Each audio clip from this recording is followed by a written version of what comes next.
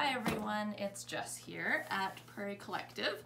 I wanted to do a little short demo on a special that we are going to be featuring this coming month of February. Actually, we're going to start it next week because, drum roll please, we are opening Tuesday. It sounds like the province is letting us reopen finally after being shut down for 10 weeks again this time around. So Tuesday we will be reopening. We will be open 12 till 4. We'll continue with those hours through these winter months. Yeah, so we can have limited capacity in the store. Our capacity is 4 people. That would be 25% of our capacity, so we are allowed 4 shoppers at a time. And again, just continue to follow the signage and the rules for coming in and shopping in person. But we're very excited to have you set foot in the store again. So what we are going to show you today is actually, we are putting together a cabinet kit. I know we did it earlier in the year, but there's lots of you at home looking at your kitchens and thinking it needs an update. So this is your chance to do that update. So we are going to show you how in some very easy steps, and then show you what's all in the kit that you get for painting your kitchen cabinets out. So what we are going to do is, most people have a wood cabinet. Obviously, if you have a non-wood cabinet, this kit will work just as well. What you start with is using some TSP, or Fusion's version. We have a TSP alternative, so it's actually phosphate free, which is healthier and safer for you. And what you want to do is, it's a concentrate, so you just mix it with a bit of water, spray your piece down. Obviously kitchen cabinets have a lot of grease and grime, so this is a very important step, because any grease that is on the cabinet door will obviously resist the paint, and the paint will not be allowed to or be able to stick to it.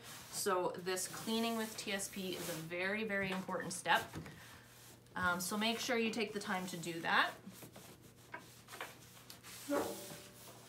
So easy as that. Once it's all clean, you are ready to give it a light scuff. Now you will get some sandpaper in the kit and give it a light scuff. Obviously you don't have to scuff through all the varnish. Basically what you're doing is taking, roughing up the top surface to make places for the paint to adhere really well, but also, yeah, the primer then can grip to the open surfaces, but you don't have to take the varnish off completely. So go with the direction of the grain always. So, and as you can see, I'm making just a little bit of dust, but I'm not sanding them all the way. Whoops. And I'm not too worried about getting sandpaper in the grooves, because obviously where chips happen are on the raised surfaces. So that's where I want to concentrate my effort.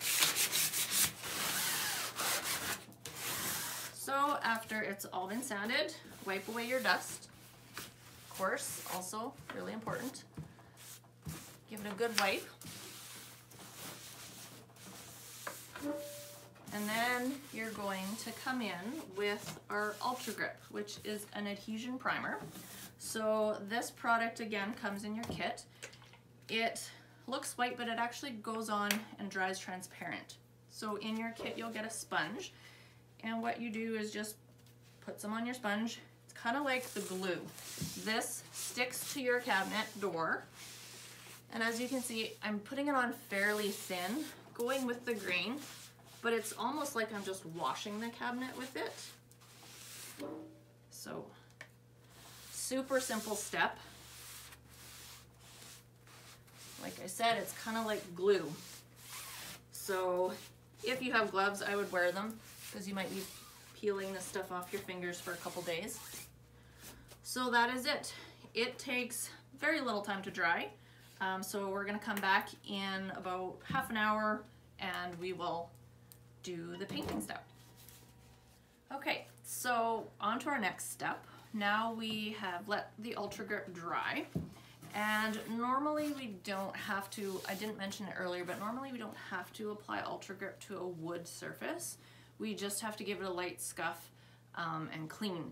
but being that this is a kitchen, a very high traffic area, it's not going to hurt to do that Ultra Grip. It's actually going to give it just a little bit of extra durability. So even though it's not necessary, it is something that we are including in the kitchen kit, because if you're going to go to the effort of redoing your kitchen by painting, you don't want to have to redo it. So we want to do everything kind of right the first time. So yes, Ultra Grip normally wouldn't be necessary on the wood, but if you have like those cheap veneered or laminated cupboards, this works great. This is what you definitely want to put on before you start painting. So anyway, that is on, it's been dried. Now we go to painting. So I really like using a brush. Obviously, if you've got a lot of recessed spaces on your cabinet, you will find a brush is a very handy thing to paint with. So I'm doing it pretty generous, and as you can see, one coat is covering really well.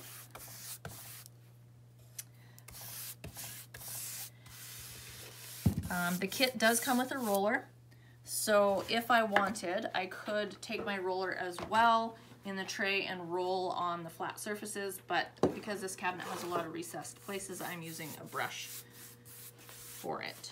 So a nice generous coat.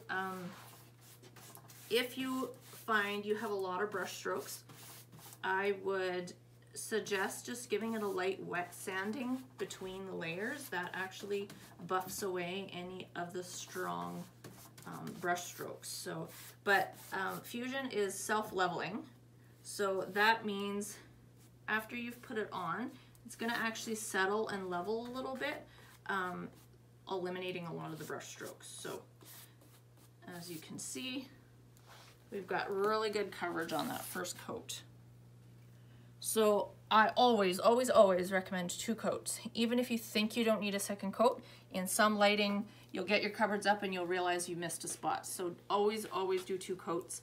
I put some of the colors that are really popular for kitchens. We've had lots of people do kitchens with us by using Fusion. So Ash is this dark gray. That one actually my employee Kitty has done, and I can post a photo of her finished kitchen in that color. It turned out beautifully.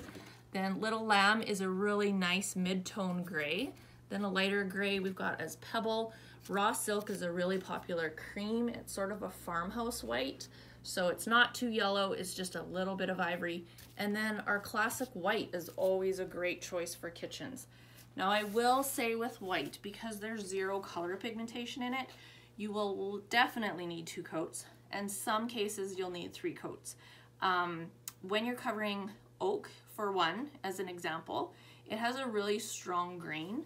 So oftentimes it's gonna take 3, the odd time 4 coats to cover that grain, because it's just so strong that it comes through that transparent, the lighter colors like white. So just as a warning, if you do choose white, you may need to do a 3rd coat just to get a really good solid coverage on that.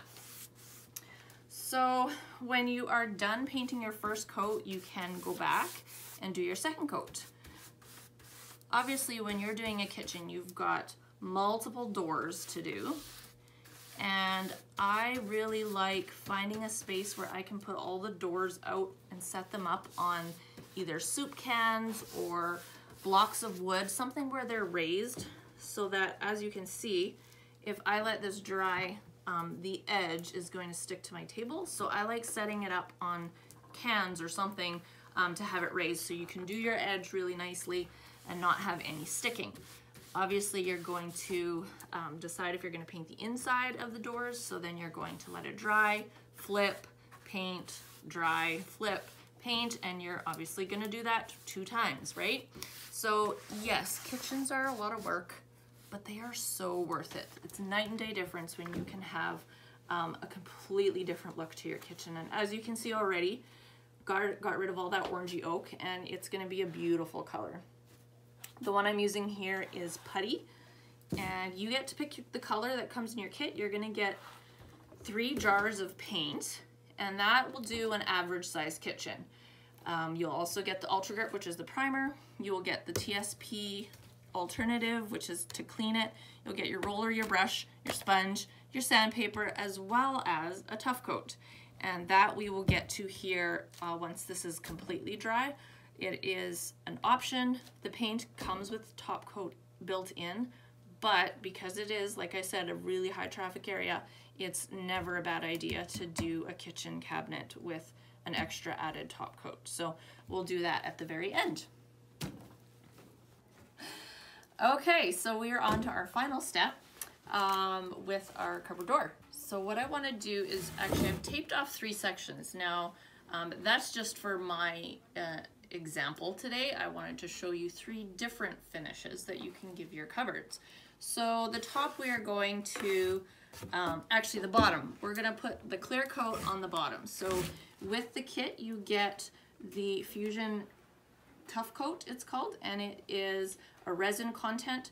So I washed the sponge that I had the Ultra Grip on, and I'm just going to use it now again for the clear coat. And it basically goes on kind of like, it's very watery, so just like a clear wipe down.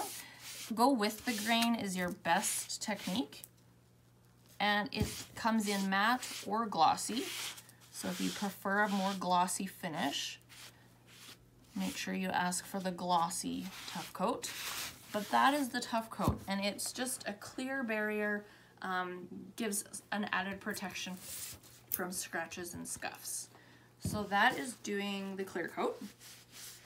Then second option would be just to simply distress the piece.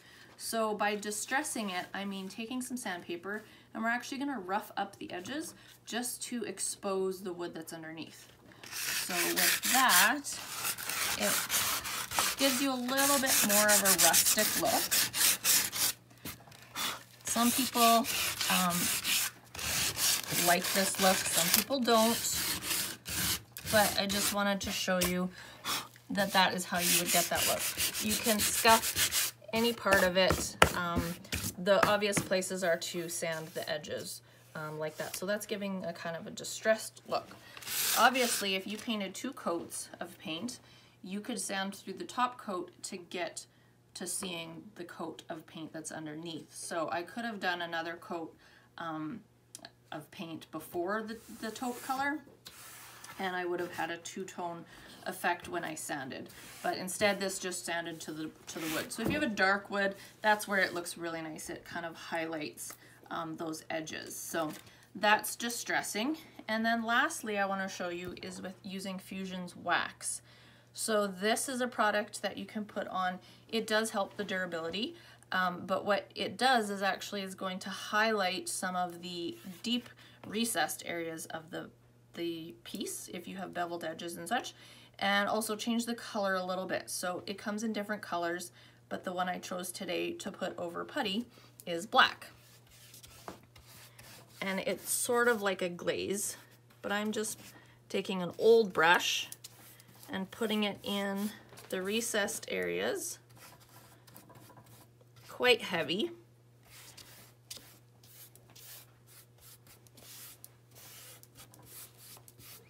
And then I'm taking a paper towel and I am wiping back that wax. And as you can see, when I'm wiping back, the texture of the wood grain is coming out, and you can see that in here.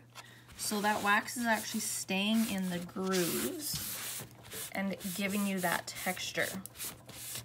And so this is what a wax finish looks like. So as you can see, it totally gives 3 different looks. So there's lots of different techniques, or lots of different looks you can get when you change the color of the wax, obviously the color of the paint. So yeah, that is our finished cupboard door. As you can see, kitchen cabinets, basically like painting furniture, you just have to take your time. Take all the doors off and the hardware off, prep your space so that you've got room to work with your cabinet doors. Giving them a good 2 weeks to 3 weeks cure time is the best results you can get. And once it's on there and cured, this paint is not going anywhere. Because it has that content of resin in it, it's really going to dry to a hard finish. So There you have it. If you are interested in getting one of our kitchen cabinet kits, you can just comment or message us, phone us. We can do curbside for the rest of the week, but we will be open shop next week starting Tuesday from 12 till 4, Tuesday through Friday. And you can come in and see the color selection for yourself as well. But we can help you choose colors online too. So if you have any questions, just don't be afraid to ask, and hope you guys have a great week. Bye.